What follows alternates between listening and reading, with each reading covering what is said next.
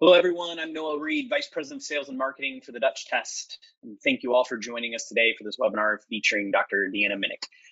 Our webinar today will be on melatonin and vitamin D. There's a distinct similarities between melatonin and vitamin D in depth and breadth of their impact on health. Dr. Deanna Minich will evaluate recent data on melatonin's mechanisms and provide a summary of therapeutic considerations, considering dietary supplementation, including the different formats, dosing, timing, and nutrient combinations. Before we begin, let's dive into some new Dutch educational resources that are now available exclusively to registered Dutch providers. The Mastering Functional Hormone Testing course and the new Dutch Interpretive Guide are designed to help providers confidently use the Dutch test to treat their patients with the actionable results found in each Dutch report. Providers can sign up for a self-paced online course that walks through how to interpret the Dutch results for a variety of patient types. The Dutch Interpretive Guide is a supplement to the course that gives detailed information about report interpretation for complex symptoms and offers support considerations so you can better treat your patients. If you're not already a Dutch provider, you can get started here today. Just click the link that's in the chat to become a provider and gain access to the Mastering Functional Hormone Testing course and the Dutch Interpretive Guide. Current Dutch providers can find both of these valuable educational resources on their provider portal. Now let me introduce today's speaker. Deanna Minich, MS, PhD, CNS, IFMCP, is a nutrition scientist, international lecturer, teacher, and author with over 20 years of experience in academia and in the food and dietary supplement industries. Throughout the years, she has been active as a functional medicine clinician in clinical trials and in her own practice, Food and Spirit. She is the author of 6 consumer books on wellness topics, 4 chapters, and 50 scientific publications. Since 2013, she has been a part of the faculty for the Advanced Practice Module in Environmental Health offered by the Institute for Functional Medicine and has been teaching at a graduate level course in metabolic detoxification at the University of Western States. Currently, she is the Chief Science Officer at Symphony Natural Health, where she leads the medical team, oversees scientific communication, and provides educational leadership for the company's plant-derived nutraceuticals. She is passionate about helping others to live well using therapeutic lifestyle changes that impact their physical, emotional, mental, and spiritual health. Thank you for spending some time with us today, Dr. Minich. We're ready when you are. All right. Thanks, Noah. Thanks for that kind introduction. And it's lovely to be here with you all. Happy afternoon here. And I just so enjoy this literature, the science and the clinical application of melatonin. So this is going to be a jam-packed webinar. I'm warning you, you do have the slides, lots of news to use. I mean, I was just updating this presentation as of yesterday, so you have a lot of fresh content here. So as you can see by the thought-provoking title, is melatonin the next vitamin D? I have a little bit of a different angle, and I think it comes because my background is actually in nutrition science. It's not in endocrinology. It is taking a nutritional view on something that appears as though it's a hormone. And I use that word appears very judiciously. So I'll unpack that a bit as to what are the similarities and or differences between melatonin and vitamin D. So my disclaimers and disclosures here. As Noah mentioned, I am Chief Science Officer at Symphony Natural Health, which does make a plant melatonin. Okay, lots of different objectives here. I couldn't even summarize them all on one page. We're going to go in so many different directions here. This is just how my brain works with the crosstalk between science, clinical applications. So I'm going to talk a bit, as I mentioned, about melatonin and vitamin D. I am going to get into circadian rhythm and light as a therapy before we even get into things like supplemental sources of melatonin. I'm going to go into melatonin beyond sleep. I'm very much fatiguing of all of the different conversations that people are having just about melatonin and sleep, when really and truly, as you start to dive into the research on melatonin, you see that it's so much bigger and broader. Sleep is like a sliver of what we know melatonin to be useful for.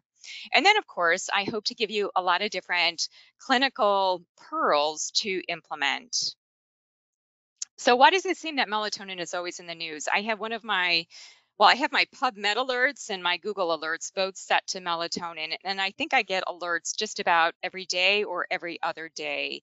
It just seems like this is a hot potato in the press and the media, And it's very mixed. It's almost very polarizing. It's either it's really good or it's, oh, caution, it's a hormone, or this shouldn't be on the market, or, this is dangerous, some very strong views either way. And I would say the way that I'm going to present it and the way that I see it after working on melatonin for just about a year now is I would say that I'm that middle path. I'm definitely going to show you where the rubber meets the road in terms of using this clinically, but also where we need to create some guardrails, because I don't think melatonin supplements are for everyone. I think that we need to use it with caution and knowing some of the facts about things that we could be doing from a nutrition, lifestyle, and then also supplement perspective. But all of these things, to some degree, there are some half truths here. So I think that for a lot of these statements that you see, we're going to address them throughout. All right, so first I want to charm you a little bit with a little bit of how melatonin came to be. And I started reading the scientific literature, but then I also started reading a book on melatonin written by Russell Ryder. And as I present today, I'm really standing on the shoulders of giants that have walked this terrain for various reasons. Sometimes scientists take a path and then it leads them somewhere else. And the way that melatonin was discovered in 1958 was by a Yale dermatologist, Dr. Aaron Lerner. And Dr. Lerner was actually looking for a skin lightening agent. And he had found a paper that I believe was published back in 1917. Two scientists that were talking about how they isolated the pineal gland of cows and they happened to throw it into a vat with tadpoles and the tadpole skin got white. So Dr. Lerner was thinking, oh, well, this is very interesting. This could be a skin lightening agent. So there was some traction there early on with melatonin. Soon after, it was realized that, oh, this doesn't really whiten skin. And also, you'd have to extract a lot of pineal glands in order to get an appreciable amount of melatonin. So that project was soon let go. And Dr. Russell Ryder took it on. He's at the University of Texas and still, I believe he's in his 80s, continues to work on this very interesting topic of melatonin. And, he was working with, I believe, the military, trying to look at hibernation agents, and came across some of this research on melatonin and decided to pursue it. And there wasn't a lot there as it related to hibernation, but he went on to do some other research. So long story short, melatonin has been around for a while, but I would say it's only been within the 21st century that we have started to see all of the many applications of this ancient molecule, which the chemical name for it is N-acetyl 5-hydroxytryptamine. It's an indoleamine.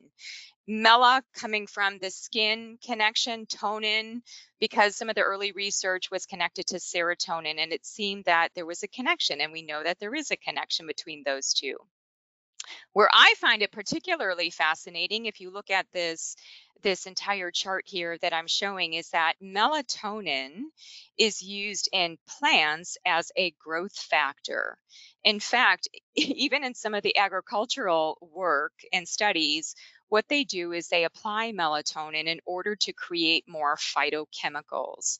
So for me, as a phytochemical, I would that's another one of my big loves, right? Looking at all things plants. And what we see with melatonin is that it works in the plant kingdom, it's in the animal kingdom, it's definitely in us as humans. But I want you to remember that melatonin, again, being used in plants is kind of this potentiator of things like glucosinolates. So when we start talking about some of the detoxification aspects, just perhaps remember this history. So going from left to right here, together with a team that I work with, we decided to publish a pretty extensive review paper on all things melatonin, like just rolling up our sleeves, getting into the science and making the science clinically applicable. We published that in Nutrients in September of 2022. And then the article got so many hits. I think it had something like 30,000 views.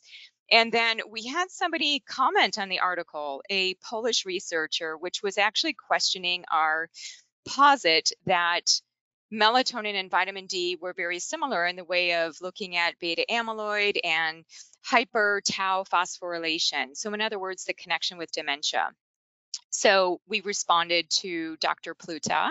And in fact, I'm really glad that he raised a number of these different points about melatonin and vitamin D. And it gave us the opportunity to flesh some of the cognitive work out, which I would say is where we're starting to see the emergence of more and more very interesting work on dementia, Alzheimer's disease. So we expounded on that in that third publication that you see here up on the screen. So all of these, by the way, are open access, so you can download them free of charge.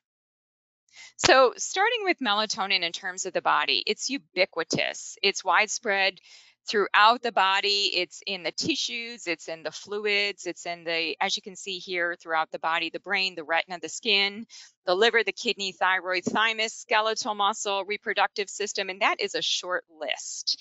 I'm not even getting into the nuance of all of the different immune cells, immune types, and looking at the different neuronal cells, the mitochondria, where it's in very high concentration within the cell. You can also see that there are many different body fluids: amniotic fluid, breast milk, cerebral spinal fluid, feces, synovial fluid, saliva, and urine, which will bring us back to testing as we come to a close in the presentation. Now, one of the features of a hormone is that a hormone needs a receptor.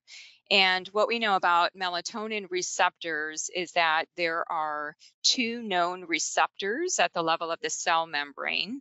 So that would be MT1 and MT2. And there are some identified gene variants in those respective receptors. So we need to think in that way of personalization of melatonin response in individuals, because there can be some variability with those receptors. There are also 3 nuclear receptors that are connected to more of the closer in DNA and RNA expression type of activity. The 2 main organs, though, if you look at the overall literature, is primarily the pineal gland and then secondarily the gut. The gut makes 400 times the amount the pineal gland does, however. So I am going to detail you a little bit about the gut. So in terms of its functions, this is where I have to bring out the precautionary principle of saying, it almost seems like if you have a hammer, everything looks like a nail. And we want to caution ourselves against doing that, because it almost seems like a panacea. There are so many different things that melatonin could be good for. This is, again, a short list looking at body temperature, sleep-wake cycle, cortisol secretion, blood pressure, even blood sugar control, cell proliferation. There's just so much here. So again, I think we need to look at the Goldilocks principle of not too little, not too much, just right. And just right for the individual can vary. So are there associations between different health conditions and endogenous levels of melatonin? And certainly there are, as you can see on the far left here. So if you are just thinking of the pineal gland and the connection between the eyes, the suprachiasmatic nucleus, and the eventual conversion of tryptophan into melatonin in the pineal gland. So if we're just thinking about just levels in the body without that whole cascade, we can see that there's a pretty long list here. And this is, again, I would say somewhat of an abbreviated list. On the right-hand side of the slide, what you see is that there can be also some receptor type of alterations, like I was talking about with MT1, MT2, so Parkinson's, Alzheimer's disease, and even some involvement of gene variants. So type 2 diabetes, rheumatoid arthritis, scoliosis, and PCOS. So some things to consider, and you can see that this is a wide swath of different disorders and conditions to be thinking about. So first and foremost, is melatonin a hormone? I think sometimes this is what gets people a little bit in fear mode about melatonin. Yes, it is a hormone, and it's a very different hormone than I would say some of the others.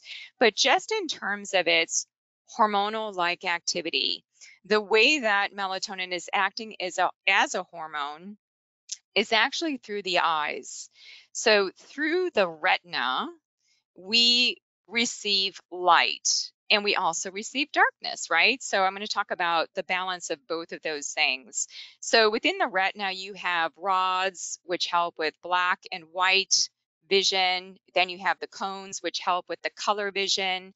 There's also a separate type of cell within the retina known as the intrinsically photosensitive retinal ganglion cells. Very, very specific and very separate from those rods and cones that are enriched with the melanopsin, which are signaling and receiving blue light in the environment. Now, this is relevant for melatonin because in the presence of blue light,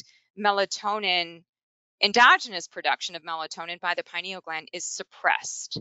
So the retina is part of the melatonin response. I'm emphasizing that because the eyes need to be considered in our conversation about melatonin, right? So what the eyes are exposed to, it's not just the pineal gland. The pineal gland is just taking the signal from what we have ultimately through the retina. So people who have visual disturbances, people who are blind or they have cataracts, they have any kind of macular issues, retinal issues, this can translate into melatonin issues. So it's not just about the pineal gland in the traditional sense of it being endocrine. There truly is an extension here through the eye. And as I state here, melatonin can help with falling asleep faster, but not necessarily staying asleep longer. So we'll talk a little bit more about how to use it with sleep. But again, I am stressing this whole connection to the eye. So I have this other love of the circadian clock. As I started to get into the melatonin literature, I realized that, wow, we have this internal infrastructure of the clock. We have so many rhythms that we are connected into. And being that Dutch precision analytical is so much connected into hormones, one of the things here to be attentive to is the circadian rhythm of when we are measuring hormones, right? That we are humans that are run by the sun. We're also run by the moon. And I'm going to talk about moon cycles and melatonin as well. So here's the thing about the circadian clock. Essentially, we have this connection from the eyes to the suprachiasmatic nucleus, which is really, I would say, the concentrated place where we have this centralized pacemaker of the circadian rhythm. So again, just to back up to that slide, the suprachiasmatic nucleus is in the brain, ultimately signals to the pineal gland, which then goes on to make the melatonin. So the SCN, suprachiasmatic nucleus, is responsible for setting the overall tone, the circadian system. I don't even think of it as a circadian rhythm. I think of it as a system because this goes system-wide. So it's pretty difficult to do some of these studies in humans because it would require looking at certain types of day-night rhythms, looking at transcriptomics. But basically what we know from animal studies is that if you look at when the circadian rhythm, the clock genes are most active, it's typically at the times preceding dawn and at dusk.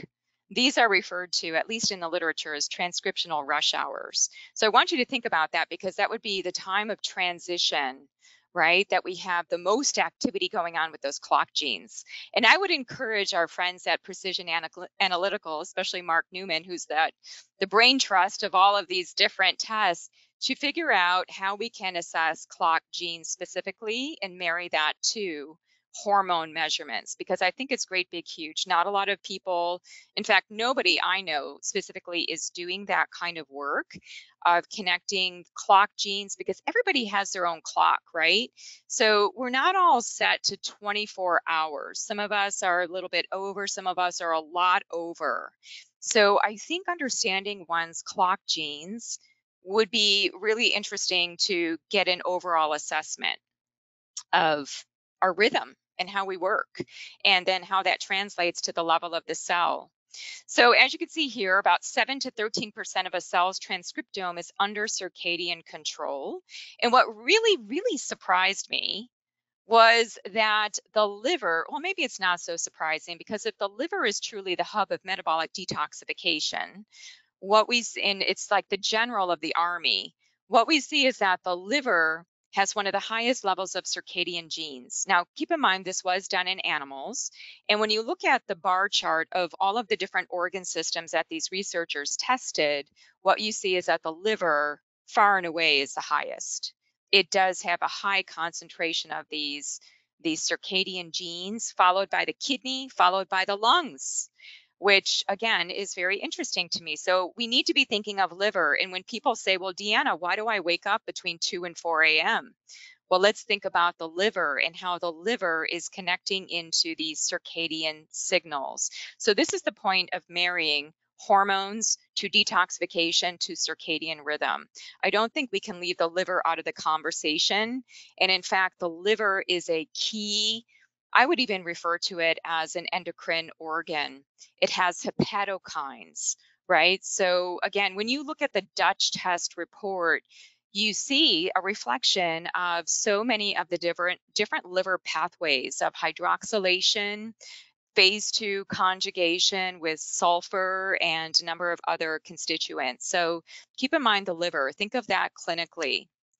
And I do think that eventually we're going to move into this space of not just chronotherapeutics in the way of pharmaceutical delivery, but also thinking about when people should actually be taking vitamins, minerals, and plant actives.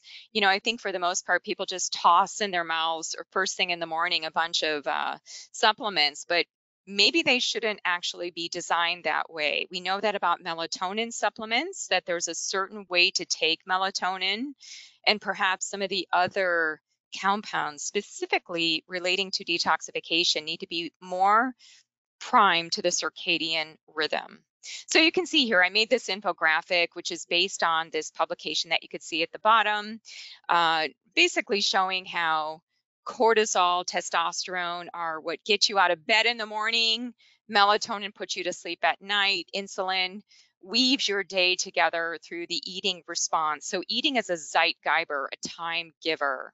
And thyroid hormone, which is very interesting, you know, that is earlier in the morning, you know, 1 to 2 a.m., 2:30 to 3:30. So, you know, to even be thinking about when people take thyroid hormone.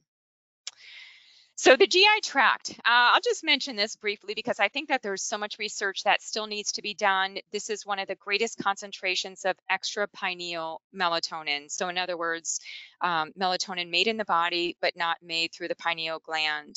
So when we think of the endocrine system, we think of autocrine, paracrine, and endocrine. When we think of the GI tract, I want you to think more autocrine and paracrine. It's kind of like that phrase, what happens in Vegas stays in Vegas, right? So like what happens in the gut as it relates to melatonin, for the most part, stays within the gut, or at least in adjunctive type tissues, right? So this is not to the same level of going and changing systemic wide clock genes. Something like the pineal gland would have that type of command to the rest of the body, right? The gut seems to be using melatonin differently, much like the other neurotransmitters produced in the gut are also used a little bit differently than we would see them potentially in the brain. So what's interesting about the gut-derived melatonin is that we see it in the lumen, we see it in the mucosa, we even see it in the muscularis, so in the smooth muscle portion. So melatonin seems to play a role in even intestinal motility, gastrointestinal secretion, and some newer work is coming out looking at its ability to even modulate the gut microbiome. I don't feel like we're there yet in terms of making specific recommendations, but I do think that we're starting to get more information. And it would be nice from a laboratory perspective to actually have a panel fusing together the endocrine and also looking at the gut microbiome, right? So that we can start to see those shifts, because we know that much of the endocrine system is actually housed within the gut. Another thing, I'll just toss this in as a tidbit because we're hearing so much about short chain fatty acids these days, especially in relationship to prebiotic fiber. And quite interestingly, this is why we need to have patients on fiber, especially the kind that make things like butyrate. What we see is that short chain fatty acids produced in the intestinal lumen do stimulate the enterochromaffin cells to release serotonin and enhance melatonin production. So there is a benefit there on behalf of getting in more fiber and stimulating that release. So this is, you might have seen this type of graph before, although not with all of the anecdotes that I have added here. This is basically how we produce melatonin throughout our lifetime. So in the first 3 months after a baby has been born, there's not a lot of melatonin. But then it starts to go up sequentially up until about 1 year of age, and it's peaking in early childhood. And really and truly, this is where you have the highest levels of melatonin that you're probably ever going to have in life, is when you are a child, before you go through puberty.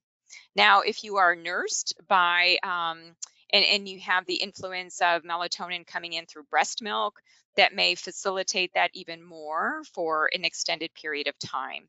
What's really interesting is if you look at the citation that I have, even pre-birth, what we see is that maternal melatonin supplementation has been shown to shape the gut microbiota in early life, in offspring.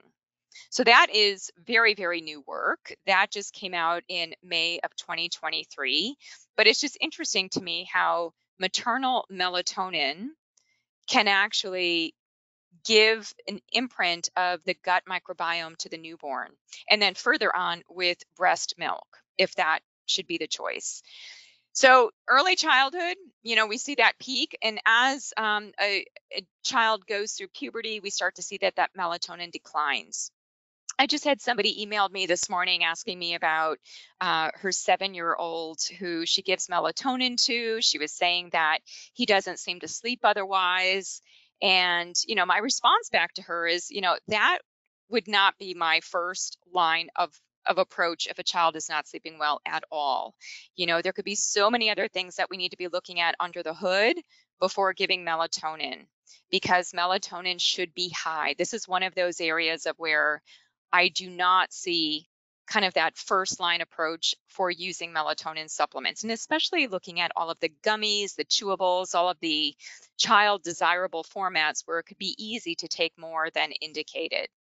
Now, if a child has something like ADHD or autism, where there is some literature and some clinical support of using melatonin supplements under a clinician's guidance, then that's a different story. But in general, children have very high levels. So going through puberty, and as you can see, there's like it's like a roller coaster, right? We start to see that melatonin come down. And by the time we hit our mid-50s, unfortunately, we're hitting rock bottom. Very similar to things like perimenopause, menopause, postmenopause, andropause, adrenopause.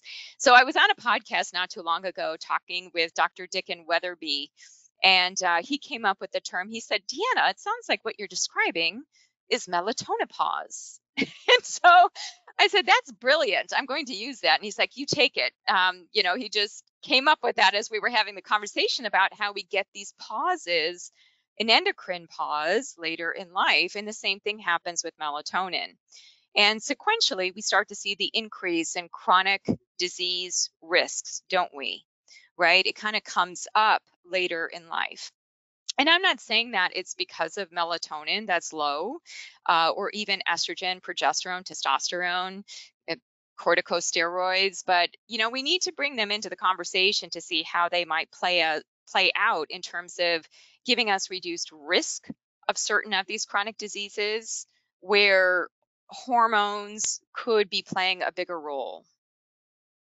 Now, within the day, if we're just thinking of that more or less that 24-hour day, what we see is that there is a certain pattern, a certain pulsed pattern to melatonin. It's kind of funny because melatonin goes by a lot of different names. It goes by the darkness hormone. I've even seen it referred to as the vampire hormone. I don't know, but basically during the day when it's sunny, your body's not producing melatonin. You're flatlined in melatonin for the most part. But as it starts to get dim, your body starts to produce smaller amounts of melatonin, and then as it becomes darker and darker, you start to produce more and more melatonin. So yeah, think of melatonin as tracking with darkness. Think of melatonin coming down when it's bright. So in terms of using light and dark as modulators of your circadian rhythm, it's huge. It doesn't make sense just to go to a supplement or, try to override something that is huge in our day-to-day lifestyle, which is light and darkness. And I think that there are self-imposed aspects of where we're bringing in too much light and not enough darkness. And we referred to that as darkness deficiency within that publication that we had in the Nutrients Journal. So as you can see here, in the peak of darkness, and in most literature publications where they've looked at these curves, what we see is that the peak levels of melatonin are between 2 and 4 a.m. And then precipitously, they start to drop. And then by early morning, they're almost non-existent because now we have cortisol and testosterone coming up with light, right? So keep that in mind also for testing as we talk about that. So I'm going to give you a lot of tips here as far as what you need in terms of day and night and light and dark. So as we all know, we've got electric lighting, and it's interfering with our physiology in large ways, especially within our endocrine system. And in fact, I would call light pollution the most socially, I would say, accepted endocrine disruptor. I know plastics are on the other side, right? Plastics are very detrimental, and I definitely see that is pervasive, and everybody knows that they're bad. Not everybody knows that excessive electric lighting is bad for the endocrine system. They think it's kind of cool. It's like to be on your phone late at night or to be on your computer to work long. This is a huge endocrine disruptor. So our natural rhythm is to have a lot of light during the day and not so light at night, right? But what we have is actually an inverse relationship with light and dark. So we get more light at night than we should. So this can influence our nocturnal melatonin levels, and that early bright light can also change melatonin at night. So keep in mind that it's not just the darkness that we need for healthy melatonin, it's having that early bright light in the morning, going outside, even if it's kind of cloudy. I know, for much of the group at Dutch, and for myself, we live in the Pacific Northwest. Even going outside when it seems that it's kind of rainy and cloudy, still getting that full spectrum light, some degree of that is important. So LED and other bulbs can suppress melatonin by over 50%, and I've seen estimates up to 80%. Now, LED bulbs are pervasive, and the reason why they're pervasive is because they're seen as energy saving bulbs. And this is my latest thing. I am so into this because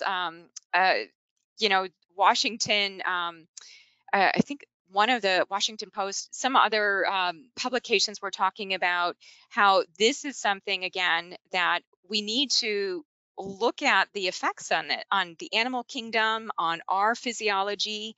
We need to not buy such high intense light bulbs if we can, right?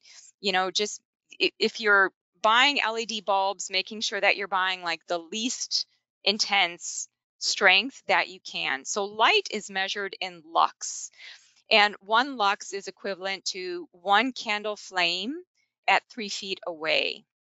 So there was one study that showed that 30 lux at night suppressed endogenous melatonin by greater than 50%.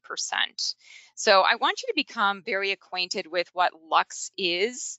There is a great app that you can get. I have it on my own phone, and I think a couple of these apps cost a couple of dollars, but basically through an app, you can use the camera on your phone to assess the amount of lux in your space. And I would say to do this, test what is the lux, what is the light concentration within your office space.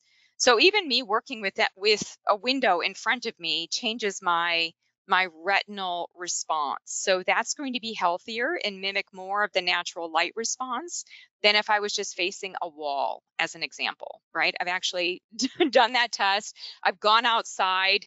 Typical sunlight during the day is anywhere between 10,000 to 20,000 lux, just to put it in perspective. So I know it's not reasonable that we are going to live by candlelight, but candlelight, red light at night will have less of a suppressive effect on that endogenous melatonin production. So I've got some recommendations here for you on light, because I think that this is where you need to start with patients. For patients who have disrupted rhythms, or they're shift workers, they've got jet lag, or they're just not having a healthy endocrine response for various reasons. So daytime light is recommended as much as possible, just to get outside, even for short bursts of light, and specifically in the morning. And as I mentioned, trying to work in front of a window with natural light if you're indoors most of the day. So I mentioned that if you're outside in the sun, that's about 10 to 20,000. So I measured for myself, and just even with my phone, I'm at about 4,500 lux, just having this window in front of me. If I happen to turn and face the other way, away from the window, I go down to 200 lux. So again, we want to be optimizing lux, light, as much as we can, having your patients go into the bedroom and to assess their lux before they're sleeping to get a sense, am I less than 1 lux? We want to be less than 1 lux, if possible, in our sleeping space. So that will help to foster more of that endogenous melatonin production, right? So evening light recommendations, I have them listed here. For 3 hours before bed, as you come into that dim light melatonin onset, you want to naturally bring down the light and have that light be minimally blue. So you can use dimmers, you can use warmer hue bulbs. Like, I even have some bulbs at my home where it's more of a reddish hue. So it's not to say that the red hue helps per se because it's red, but it's just not bringing in the blue. So that's really what you're after. So the nighttime light recommendations, again, you want to be at a maximum of 1 lux, but if you have to get up and go to the bathroom, or, there needs to be a night light, up to 10 lux if there has to be any kind of activity. So don't forget to use this app. And I'm happy to give you some recommendations on the app that I use, and perhaps others. All right, so my advocacy for artificial light at night and quelling this, putting a kibosh on it, it is, again, changing our planetary health. It's changing our endocrine health, not just our melatonin. Since so many of the hormones are run by the circadian rhythm, we're changing thyroid hormone, we're changing glucocorticoids, and we're even changing gonadal hormones. So think of this as a broad spectrum endocrine disruptor, very detrimental. And being that I lecture so much on detoxification, this is going to be my new toxin to talk about. It's light pollution. And I hope that all of you will get that message out to your patients, to whoever you teach to as well. Now, the other thing about melatonin is that the response is highly individualized. There's a gender difference, there's an eye color difference. So in general, people with light colored eyes, meaning blue, green, or even light brown, are going to be more susceptible to the suppressive effects of blue light at night.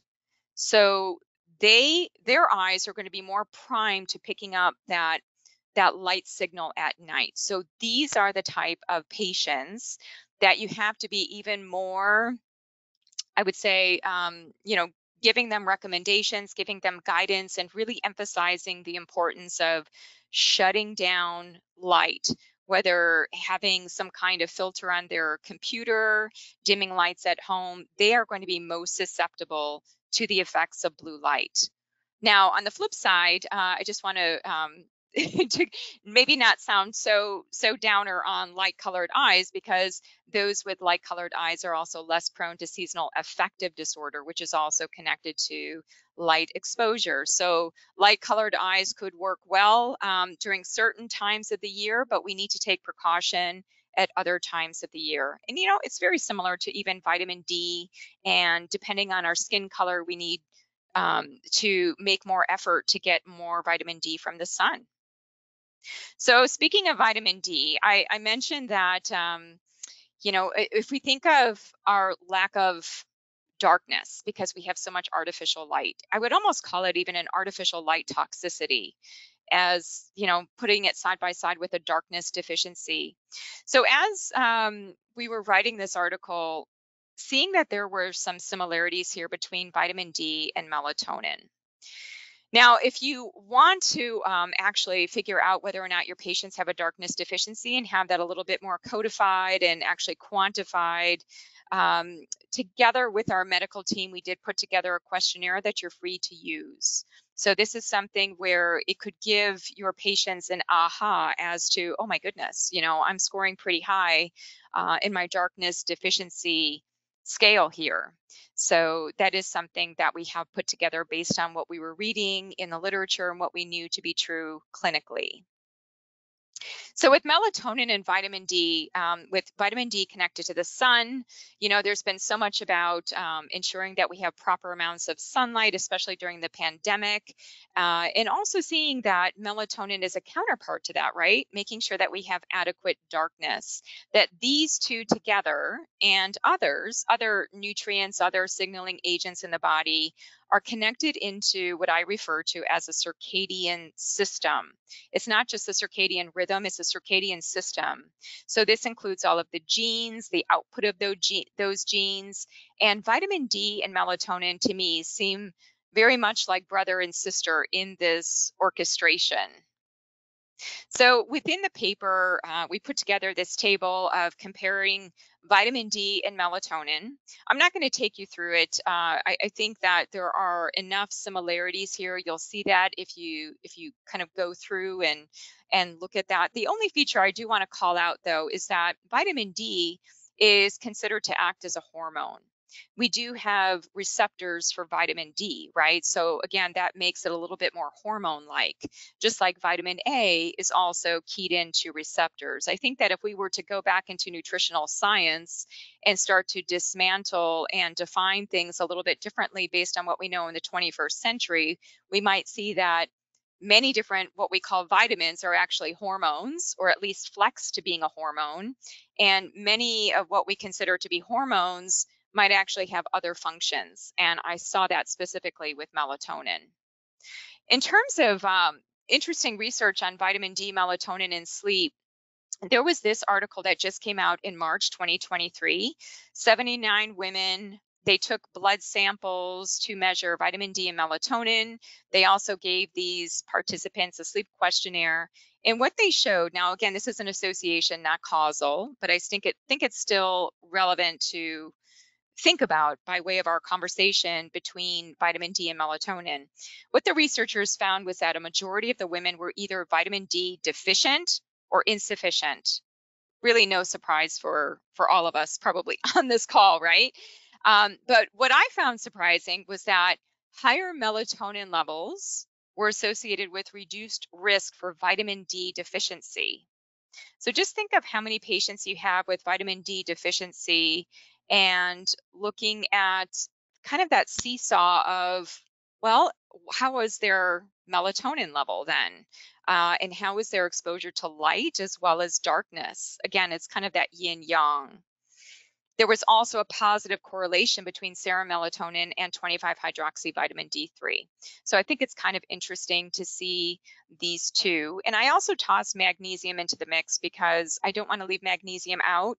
We know that magnesium is required for hydroxylase activity, and the two hydroxylations of vitamin D through the liver and then the kidney are actually what make it active. And magnesium, as we know, is helpful for sleep as well, right? It's pivotal for so many different reactions. But I do see it being connected into melatonin and vitamin D. So in my mind, melatonin is the ultimate multitasker. We see it's doing a lot of different things here. It's not exclusively a hormone. And I'm going to whip through some of these functions just so you have in kind of the broad sense all of the many functions that melatonin is being considered to act and do within our bodies.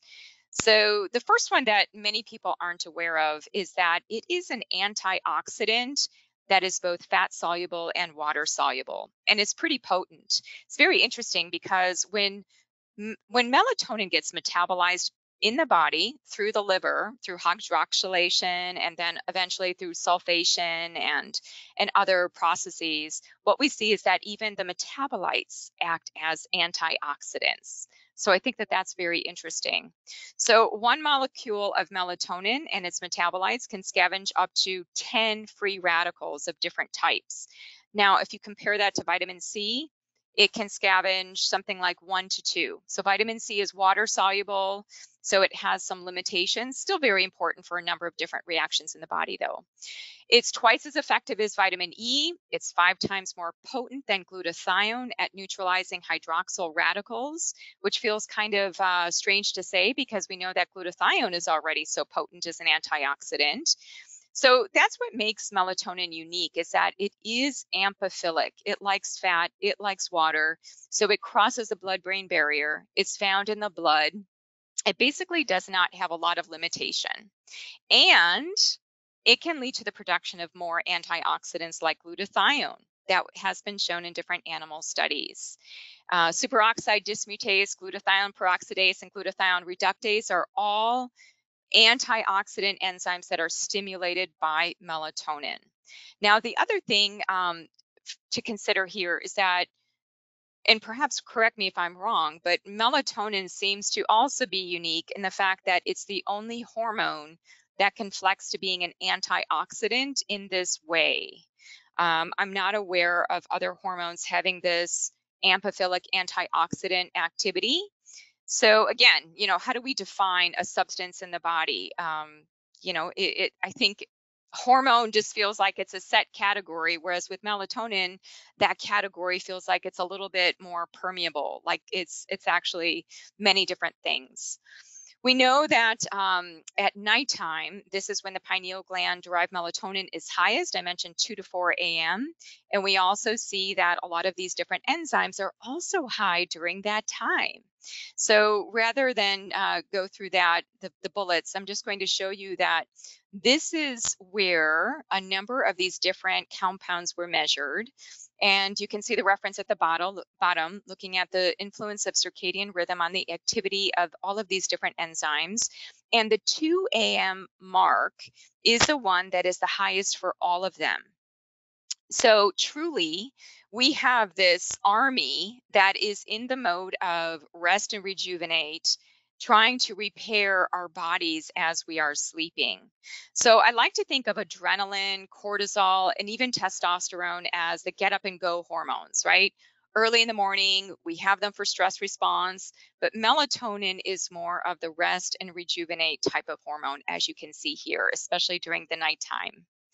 So I'm married to an acupuncturist, and we have these east-west conversations all the time. And so, and even when I'm presenting and talking about melatonin in that 2 to 4 a.m. window, some of my traditional Chinese medicine type of friends and colleagues will say, oh, well, that's the time of the liver.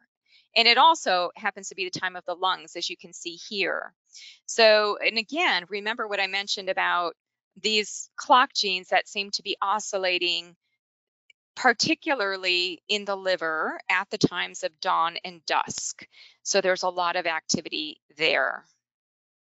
So the second one is that it's an anti-inflammatory. I'm going to share with you some of the comparison cell work between a plant melatonin and synthetic melatonin.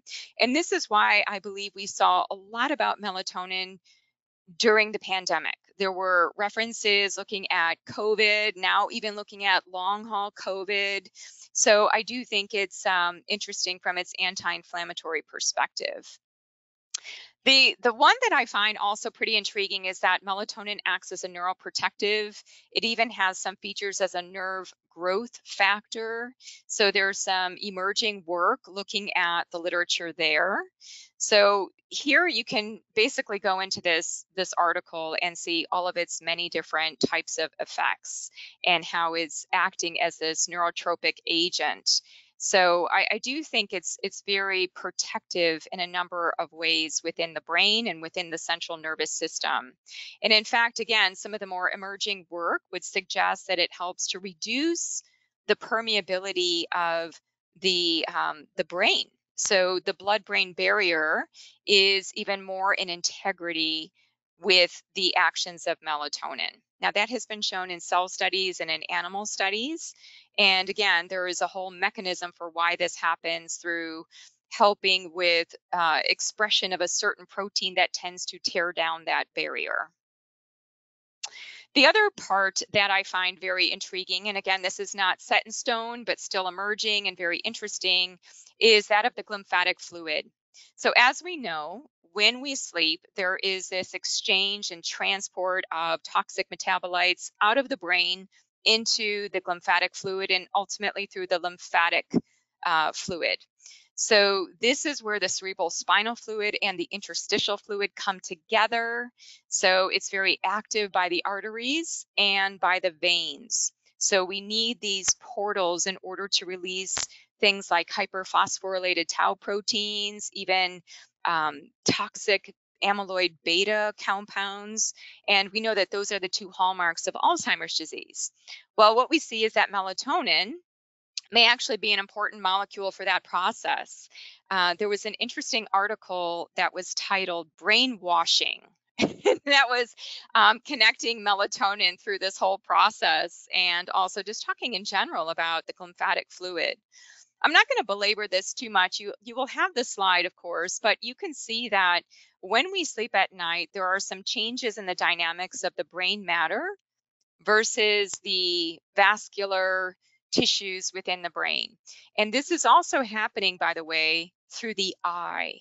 So really important, again, to have that connection between eye, brain at night, making sure that the eyes are in complete darkness.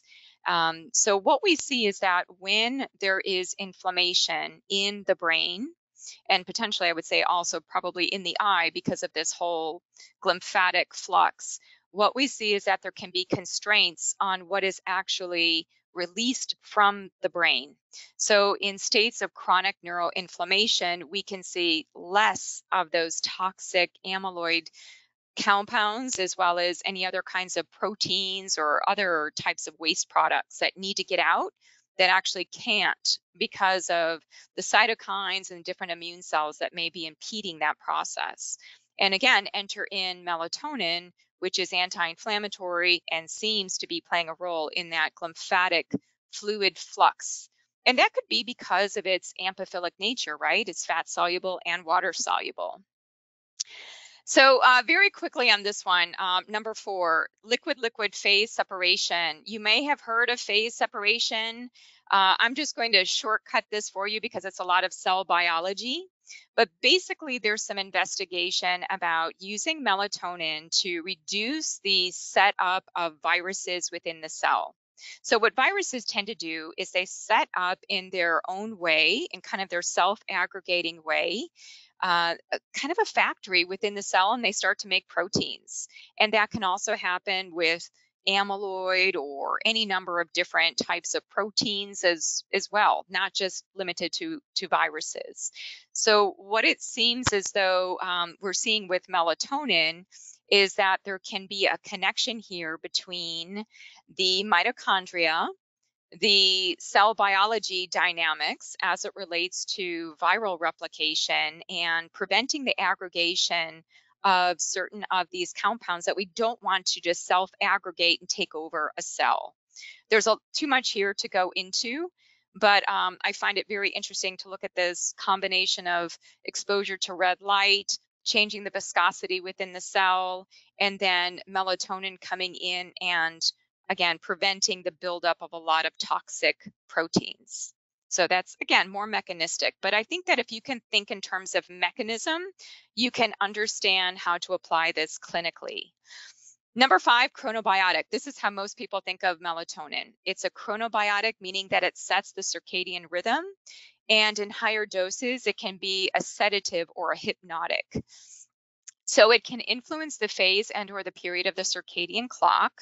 It can help you to be a morning person when you are a night person, right? You can actually entrain your circadian rhythm a bit differently. Can also be helpful in blindness, shift work, jet lag. It can also help with lowering core body temperature.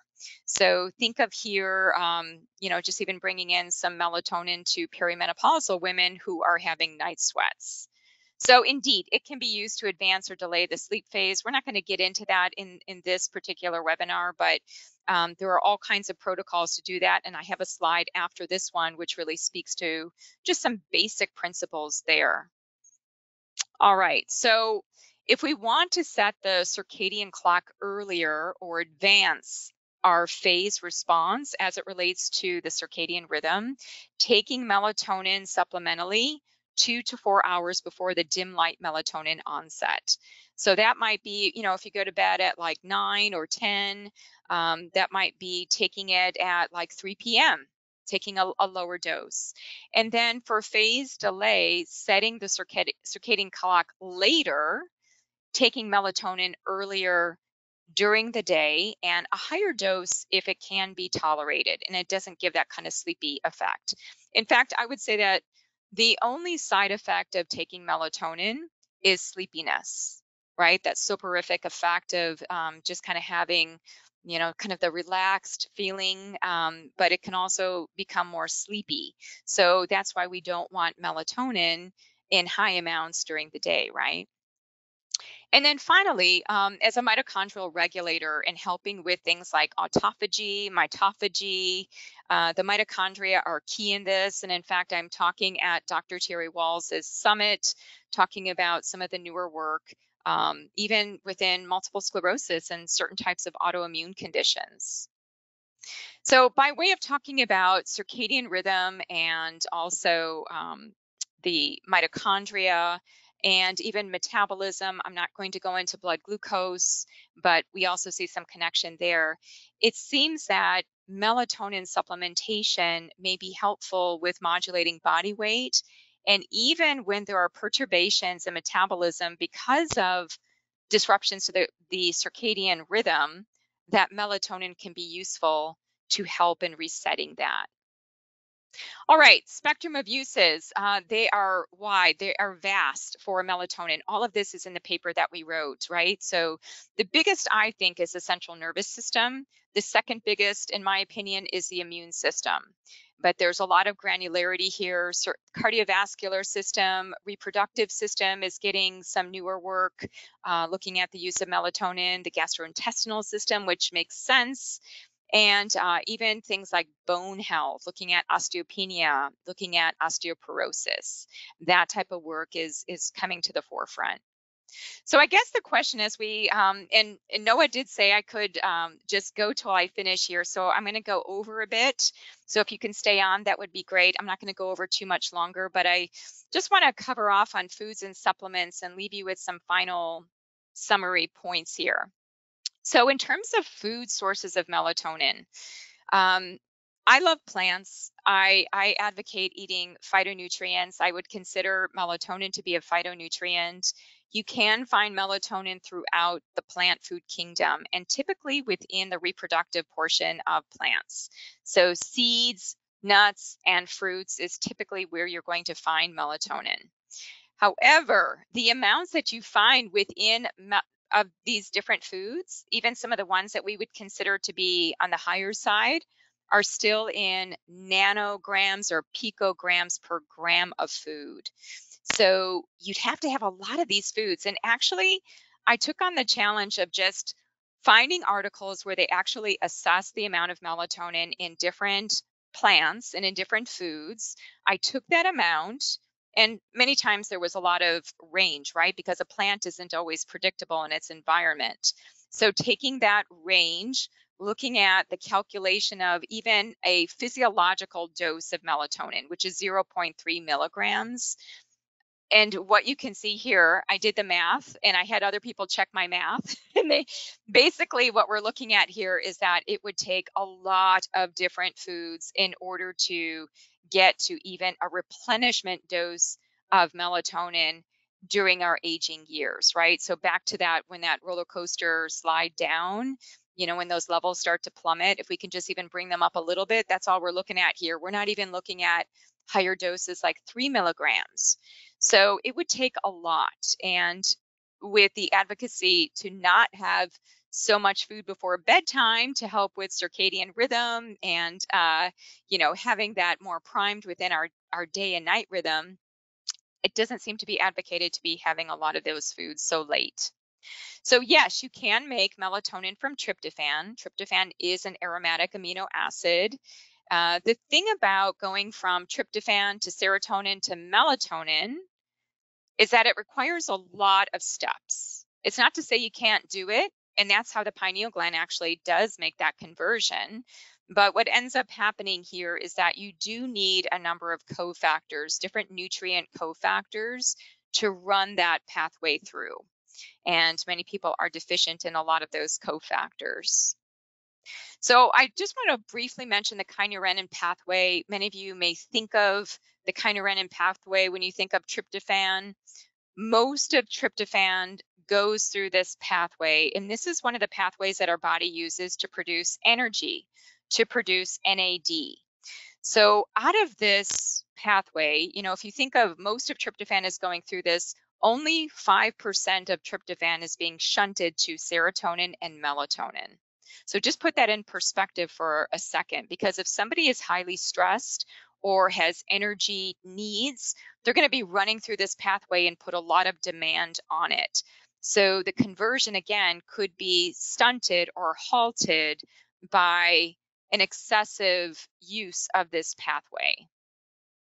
And this pathway too is also implicated in so many different things, like we can see that in depression, kynurenine levels in the brain tend to be high. We can start to see that the overload of some of the metabolites can be neurotoxic. So Dr. Rhonda Patrick actually did a nice video about how exercise increases the throughput to the serotonin melatonin pathway, and thereby modulating things like mood and cognition. So there are ways to override this kynurenine pathway, right? Giving the body more energy precursors, getting a handle on stress, and by way of helping stress, bringing in more physical activity. All right, so the supplement aspects, I think that there's a lot here. I'm going to highlight what I think is most important because, again, you will have the slides. I'm not a huge fan of the chewables and the gummies because, it's a liquid matrix, right? It's a hygroscopic matrix. There can be a lot of interactions there, a lot of stability issues. I don't like the idea of people getting sugar and a number of other ingredients with melatonin, but they are very popular right now. I know that people have pill fatigue. The thing about melatonin, if it is to be taken supplementally, is that it can be a very small capsule and it can be taken just at bedtime. It's like a once a day supplement. This is not like 3 times a day. This is once a day. So it gets easier. In terms of starting with a supplement, so many papers say this, so many opinion leader organizations say this, and so many clinicians say this. Going with the lowest dose for the shortest duration. So pretty similar to many other types of hormones. If a person is taking too high of a dose, they can start to see changes in their dreams, their headaches. They may get groggy. They may feel more sleepy. And I want you to keep in mind too that there are personalized kinetics for melatonin.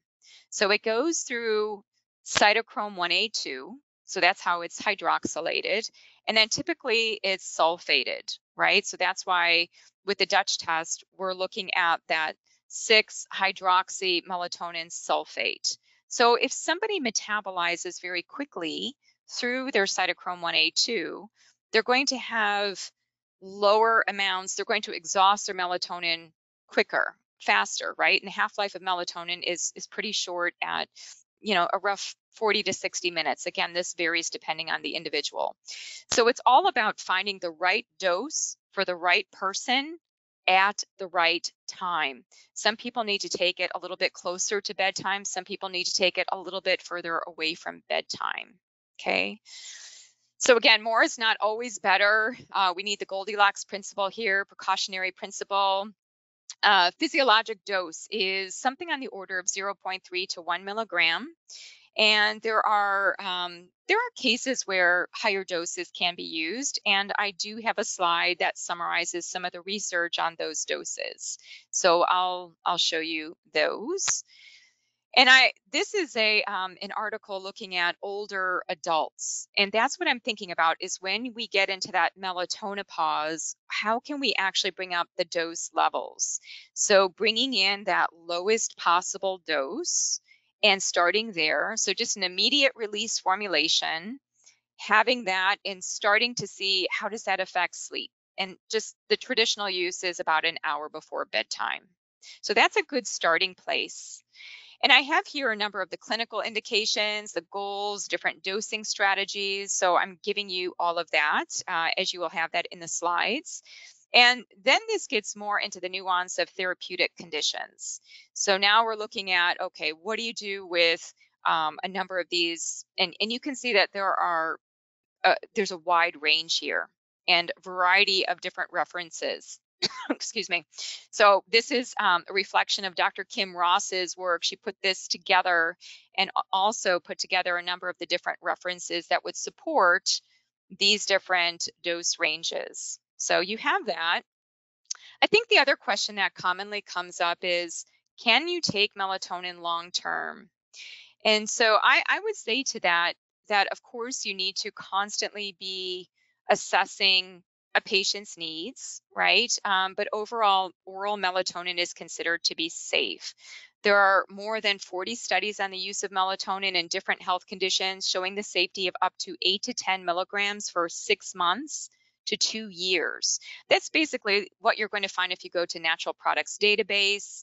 We start to see adverse events when the dose starts to get high into the double digits over an extended period of time. Although in some cases you don't even see toxic effects there. You just can see some changes like, again, being sleepy or seeing changes in sleep patterns.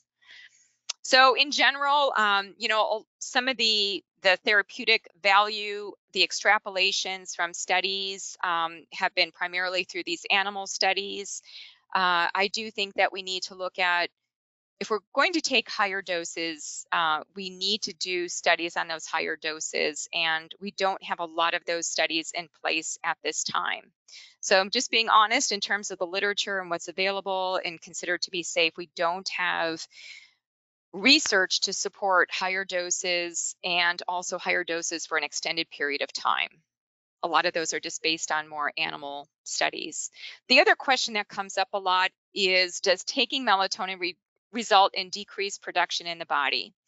And the short answer is, based on what we see in prospective trials to actually address that question, we do not see that that is the case, that there is no change in endogenous production.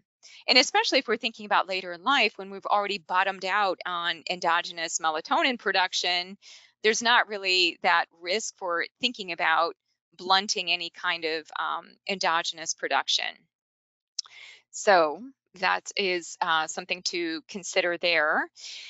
As far as supplemental sources, I also think we need to be aware of different terms. I've been in the dietary supplement industry for a long time, and so there are different terms that are tossed around. Also, the bioavailability can be different depending on the format. So in females, it's double that of males. So that's kind of an interesting statistic there. So from the pineal gland derived melatonin, what happened was, because those sources weren't considered to be practical nor safe, what ended up happening was that melatonin became chemically processed. And in fact, 99% of melatonin supplements are now synthetically made. So even if you see on a label plant-based melatonin, that can mean that it was derived from a plant source like corn or soy, but then subsequently went on to use a more synthetic mechanism. Since I've been talking about melatonin, I've also learned about and have people come to me wanting to talk about bioengineered forms of melatonin from microorganisms. So those are also on the horizon. From a detoxification perspective, I have concerns about some of these synthesized melatonin. There's an article that suggests that there have been up to 13 different contaminants that have been identified in synthetically produced melatonin. And one of them happens to be serotonin. So for people with serotonin syndrome or sensitivity and having this unknowingly in their melatonin type of supplement, and sometimes when people say that, oh, melatonin had a paradoxical effect for me, I often think, well, is it the melatonin or is it something else that's in that melatonin supplement? I don't know the answer to that, but it does lead me to ask a lot of those questions. So there is a plant melatonin. It has been researched and studied against synthetic melatonin. It's a green plant material, and it's in a small capsule, and it's made from rice, alfalfa, and chlorella. And it was tested, and there was a publication, as you can see at the bottom here, in Molecules 2021, in which the researchers, and they were out of Poland, where they did a number of cell assays looking at antioxidant potential, looking at anti-radical activity, cellular health, and anti-inflammatory activity, finding that the phytomelatonin outperformed the synthetic melatonin in every case. So just very quickly to flip through these, the blue bar is the plant melatonin. The other bar here is the synthetic melatonin. This shows greater anti-inflammatory activity. This shows greater free radical scavenging compared to 3 synthetic melatonin samples. This shows improved reactive oxygen species levels this was specifically a skin cell line. So you can see the blue bars were the plant melatonin, so lowered reactive oxygen species. That's the first bar here, compared to synthetic melatonin, and also higher ORAC value with the plant melatonin. So all in all, plant melatonin is a safe, efficacious form of melatonin. And what I really like about it is that the way that the plants are grown, it's using xenohormesis in order to optimize naturally those melatonin levels within the plant. No excipients, no fillers or binding agents, and no contaminants. So whoever you buy melatonin from, you need to be asking about whether or not they're assessing melatonin for toxicants.